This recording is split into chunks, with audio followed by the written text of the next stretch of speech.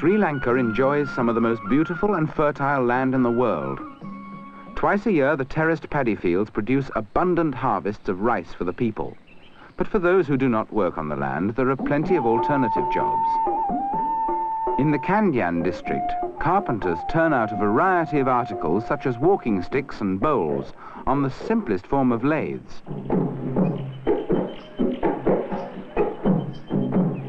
These products are painted with lac, the resinous secretions of the lac insect.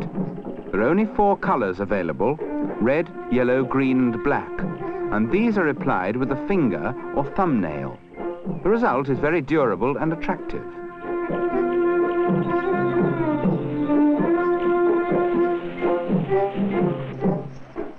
Some families earn a living by marketing cinnamon.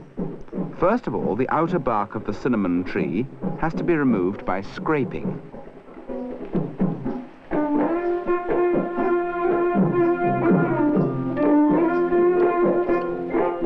When the bark has been scraped clean, incisions are made along the length of the branch into a second layer of bark. It is this inner layer which produces the cinnamon we use in our kitchens.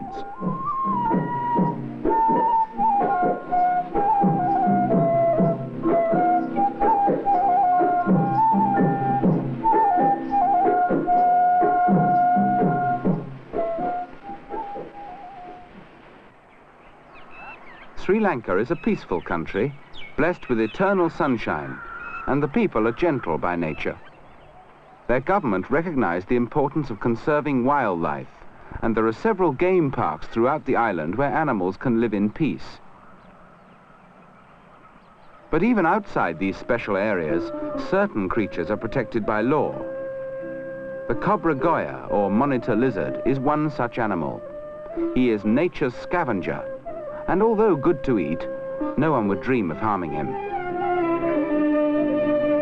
This lizard lives on many of the pests which would otherwise damage the crops grown for human consumption, and is a friend to the farmer. Wherever you go on the island, you will come across little groups of people producing handicrafts. Local reeds or marsh grasses are often woven together to produce hard-wearing mats. Village factories employ girls to manufacture a wide variety of attractive items, ranging from handbags to decorated baskets.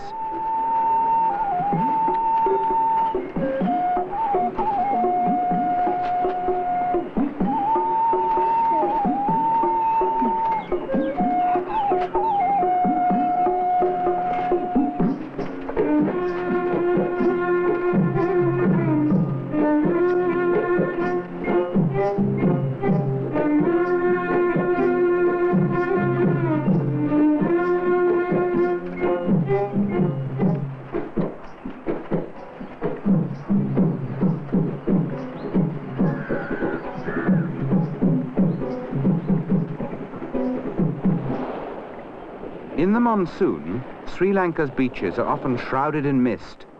But in the Gaul area, despite the weather, you will find men engaged in an unusual occupation.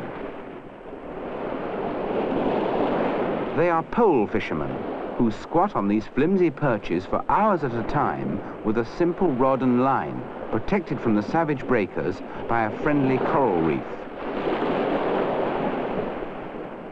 By many fishermen's standards, their catch is not very impressive, but these tiny sardine-like fish make a valuable contribution to the protein needs of the people. During the monsoon days, the catch may be small, but these fish are available along the Gaul coast throughout the year, and at other seasons are very plentiful. Gaul is a place noted for its lace making, an art which has survived since the Portuguese occupation.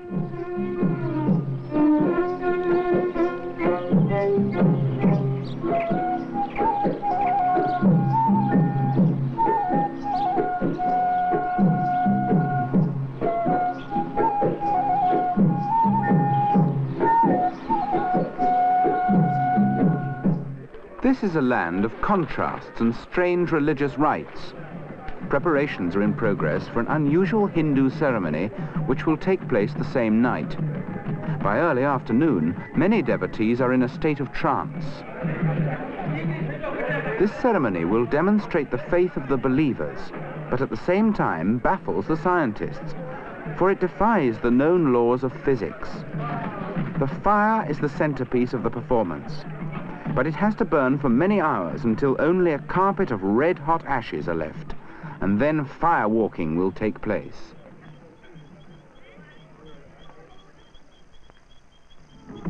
The Buddhists also have unusual ceremonies, and in Kandy, the ancient capital of Ceylon, an annual pageant called the Perahera takes place. This procession dates back to the 12th century and is perhaps one of the world's most dramatic religious festivals. It involves 5 temples, each providing groups of drummers and torchbearers, and on the final nights includes up to 100 elephants.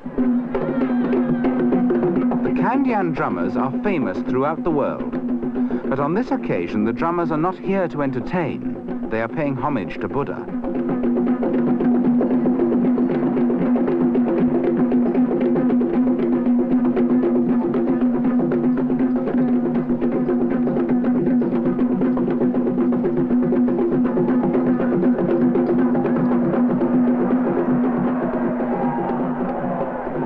The origin of this festival dates back to the time when the relic of one of Buddha's teeth was recovered from his cremation ashes and was kept for posterity in the Temple of the Tooth in Kandy.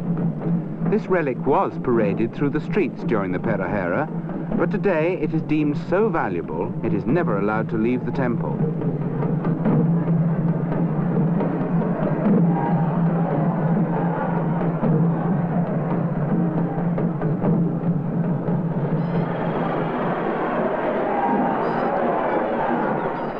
For many years, the biggest elephant in the procession had the honor of carrying a silver casket containing the Buddha's tooth.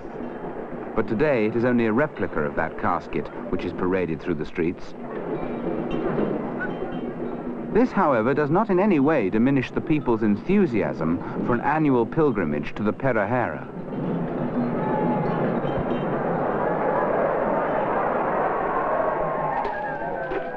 Night is also the time when the Hindu firewalking ceremony begins, but the fire still has a few hours to burn before it is ready. In the meanwhile, the proceedings begin to take on a horrific aspect when, to show their faith, many devotees have unsterilized meat skewers and bodkins pushed through the flesh of their cheeks. No one knows why this apparent torture does not hurt these people, or why no blood flows from the wounds. It is possible that the long hours of waiting in a state of trance create a form of self-imposed hypnotic suggestion in which they will themselves to feel no pain. However, the devotees will tell you it's all done by religious faith. It's difficult to understand how anyone can enjoy having meat hooks inserted into the flesh of his back. And even more difficult for us to realize that he can dance and at the same time tow a young lad on the ends of the strings without severe pain. Some of the entranced devotees become quite violent, but there are always helpers nearby to see that they do not come to harm.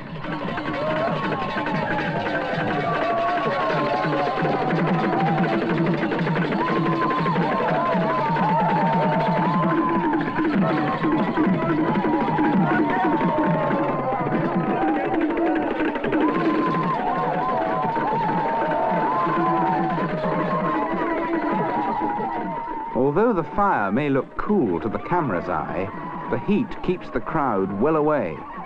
Yet these people choose to walk barefooted along the entire length of the fire to prove their faith.